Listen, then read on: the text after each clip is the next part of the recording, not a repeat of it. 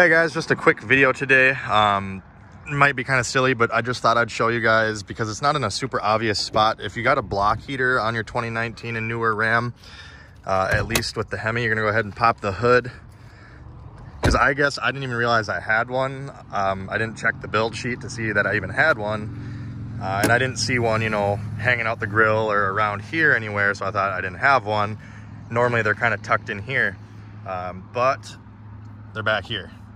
I was doing some work with the airbox and I noticed it and I was like, oh, I do have a block heater. So they route it up from the engine up the side here and it just chills right here. And I don't know why it says V6 right here when I have a V8, kind of odd. But so maybe the V6s would have it here too. So if your build sheet says you have a block heater but you can't find it, check right here, should be right there.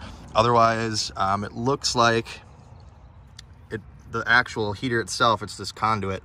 The heater itself goes back that way. So check get on the ground, go underneath, look up, see if you see any wires coming out of a heating element by one of the frost plugs in the engine block. But it should be right here. Just a quick tip if you didn't know where it was or if you couldn't find it. So hopefully this video helped you out. If it did, make sure you hit the like button, subscribe for more videos like this, and check me out on Facebook at Tony the Truck Guy. Thanks for watching. Have a great day.